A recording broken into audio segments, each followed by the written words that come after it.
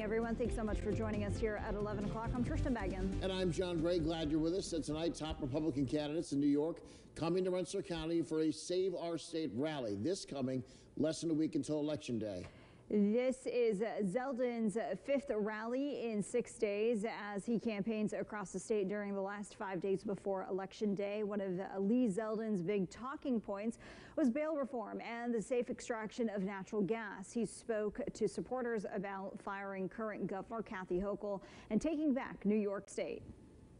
There is no doubt which campaign has the momentum and the energy, the enthusiasm to bring this home and to save our state.